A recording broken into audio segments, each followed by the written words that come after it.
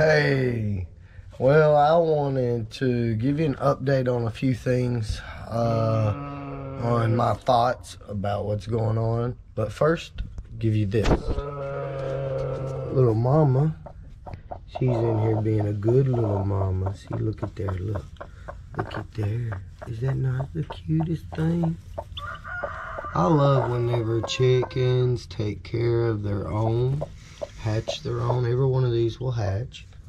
They've already all started, and she'll take care of them. I won't have to feed them. You know, these are free chickens. I got no expense.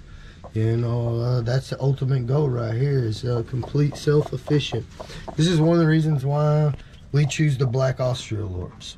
When it comes to homesteading, I believe in two birds, and that is the black Australorp and the Brahmas. The Brahmas are your winter egg layers, but really and truly, they get up like 15-pound roosters, 12 to 15-pound roosters. They're just massive roosters, and you're talking about meat.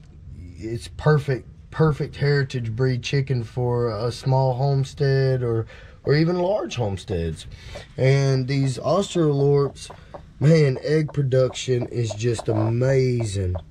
They don't throw the green eggs. We have a hen that was given to us, you know, and she throws this little green egg. She's an Australorp mix, but the Australorps, man, they just do such a great job. I've had them for years. I've done a lot of research on them.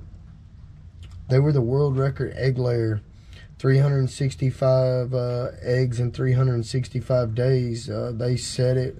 They were the first heritage breed chickens to ever set the record and break the record. My understanding, and I could be totally wrong, but they may be the only heritage breed chicken to ever set the record.